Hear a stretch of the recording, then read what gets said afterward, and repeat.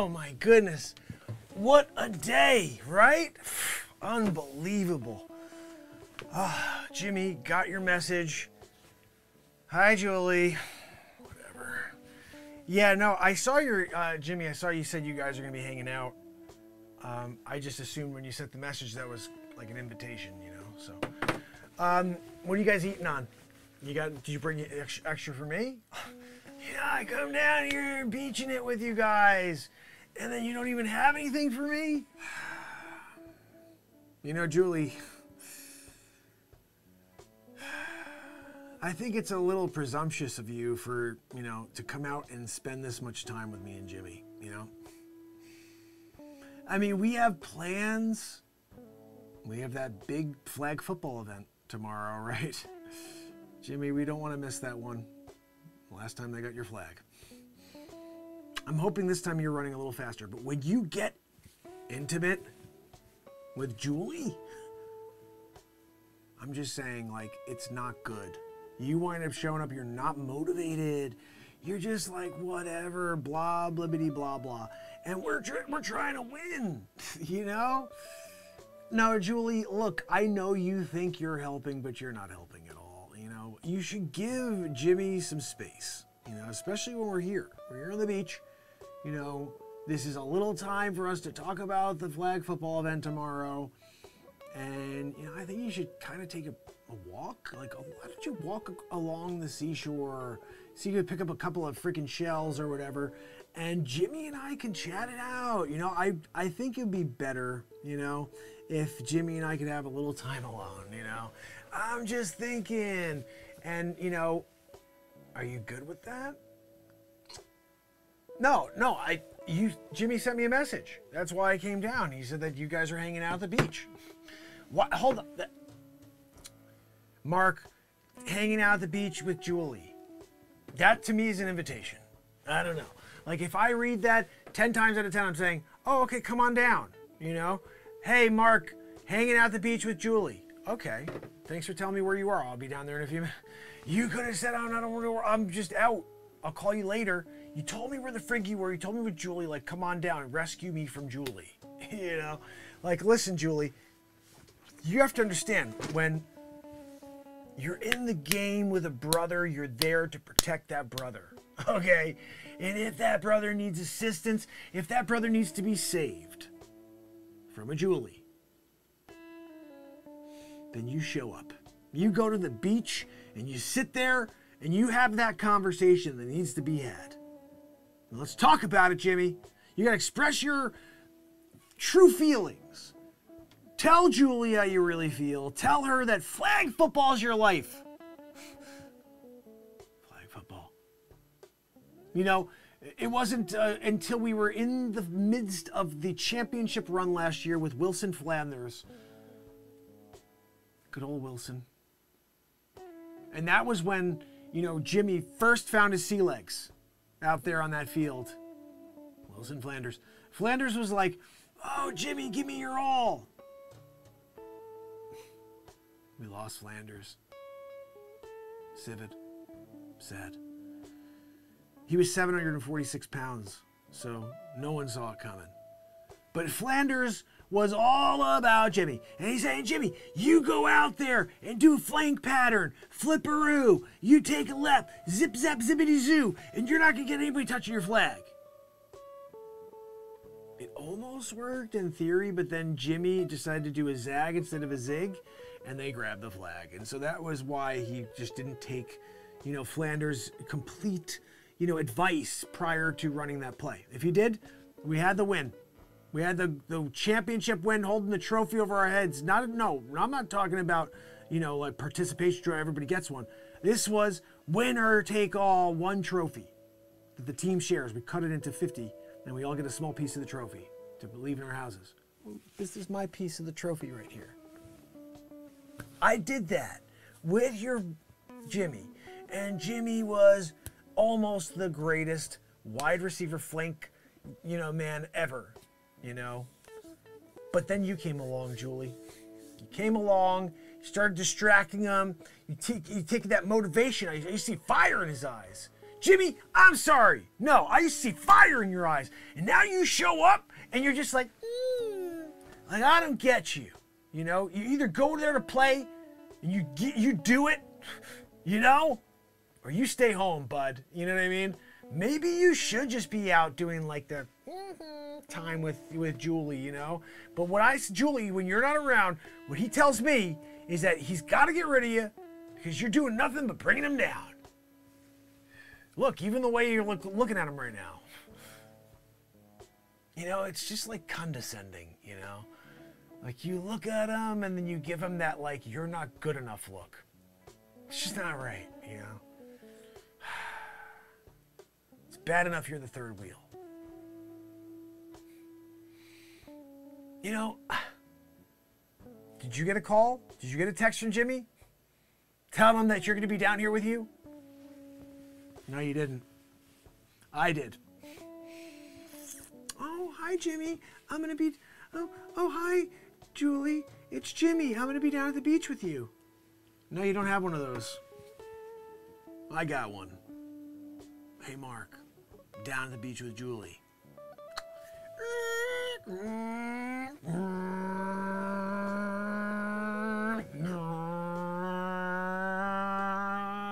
Is an 86 Escort.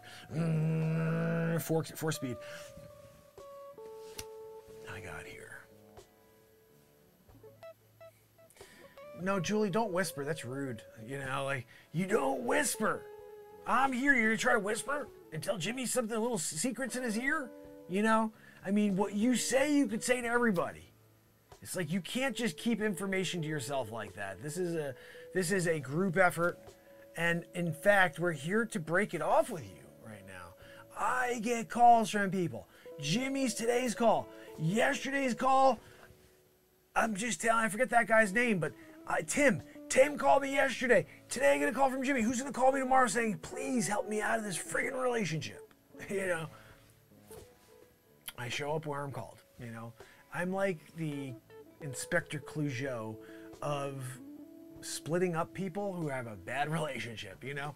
Like when I get the call and it's not like hey, I need you to mend my relationship. It's like, I need you to friggin' firebomb this thing.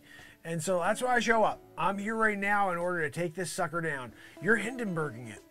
We're Hindenburging it. You're going to be like down in Brunswick, New Jersey. 7 minutes flat. And you know what? People are going to talk about that for 100 years. Yeah, remember the time that Jimmy and Julie were at the beach and Julie tried to whisper sweet nothings in Jimmy's ear? I remember that one. Right, Jimmy? Jimmy, why do you pretend like you all of a sudden don't feel the way you say you feel when you're not around Julie? But every time you're not around Julie, you're like, I can't freaking stand Julie. I got to get rid of Julie, you know? But then all of a sudden you get here with Julie and you let her like deceptive ways get you. You know, this is a freaking ruse right here. It's witchcraft is what I see. Witchcraft. Because when I saw you earlier, you're like, please, Mark, need you to show up, beaching it. I'll send you the message to tell you, Mark, I'm at the beach. You show up. You take her down Chinatown. We got to get this cleared. I need to have a clear slate. I'm moving forward. I did what I could. I show up. Then it's on you, you know. It's on you, Jimmy, to step up and be a man. You know, I can only lead you to water. It's up to you whether or not you want to drink that friggin' water. If you go to the water, I bring you the water and you just look at the water like an idiot, that's on you, buddy. You know what I mean? Like, I bring a dog to water, that dog's jumping in the water to drink the friggin' hell out of that water. I bring you to water, you're like, oh, that's good. I'm gonna go in that direction. What is wrong with you? I led you there. I gave you the friggin' lead-in. Julie, she's right here. She's ready for the kill. Let's hear it, buddy. I want to hear those sweet words that you spoke to me over the phone when you hired me for $1,500 to come here and break up your relationship, which was crap, clearly.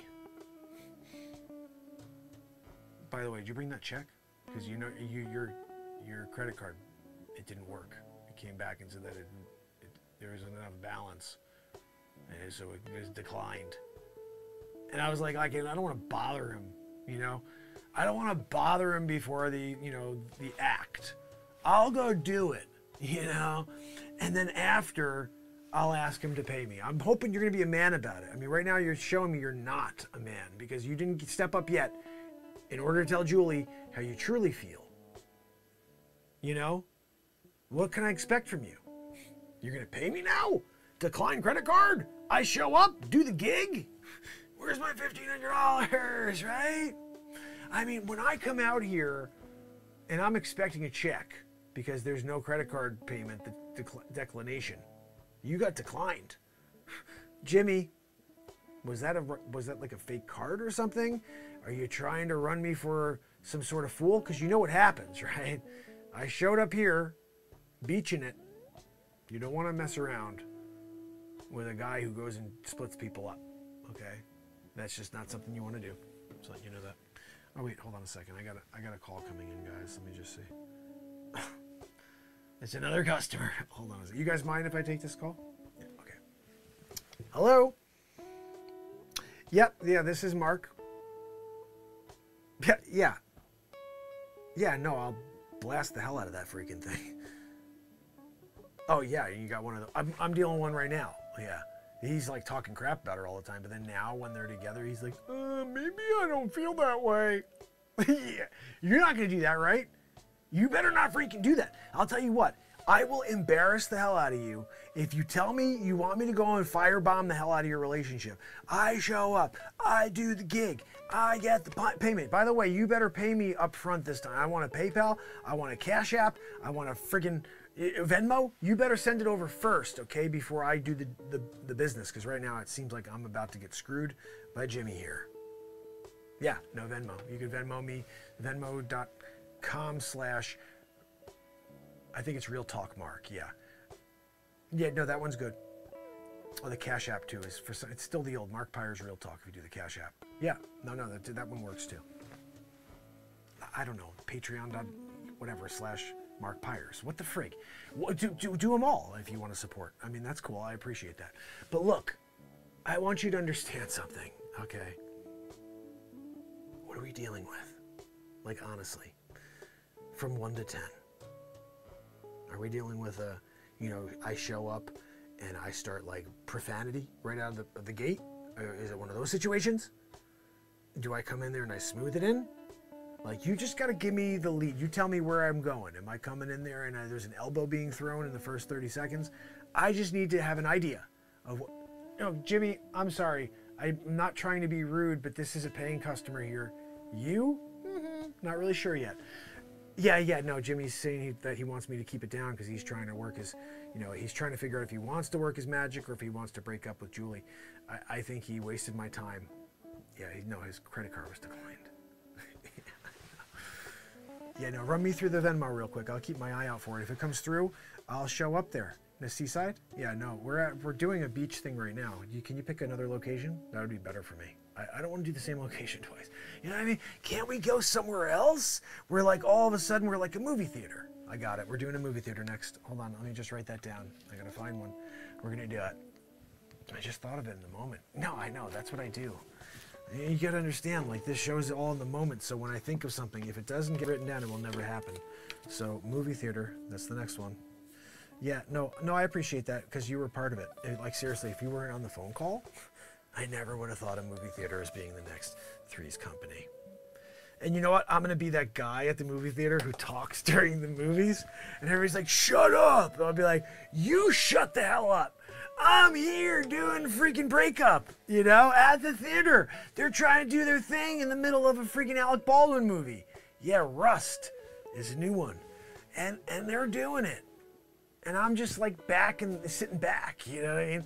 And I'm just letting it happen, movie theater style. Yeah.